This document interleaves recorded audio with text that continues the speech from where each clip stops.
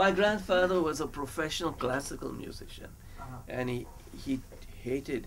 I met him when he was 76 and Oh wow. I was 20, and he told me he'd like to murder the man who discovered jazz. And he told me Benny Goodman played good clarinet. That is when he was playing Mozart's clarinet concerto and all those, but not jazz. Right. And my uncles told me that if I was not the grandson he had only just met, he would have come down from upstairs and smashed all the records I was playing. Jerry Lee Lewis's Great Balls of Fire, Elvis's first post-army record, Stuck on You, and so on. To my grandfather, this was just noise and cacophony, but it was not.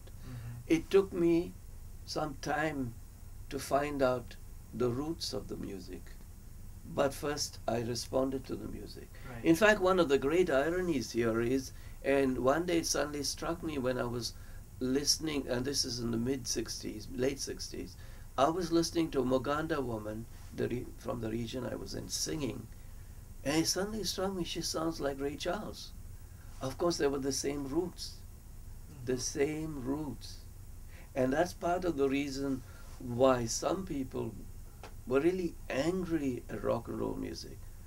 I remember early on being in a record store. These are the early days when I was listening to different Elvis records. There's lots of records as they came into the store, but they were coming all out of sequence, not the way they were in the U.S.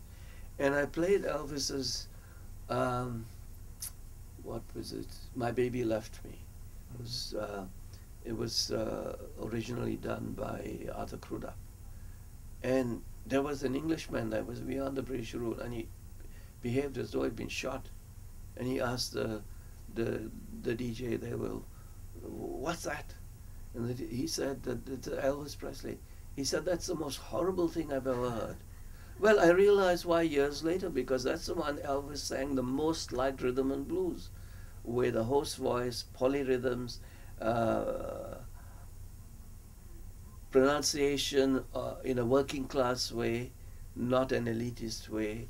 So there was an ideological struggle between the different types of music.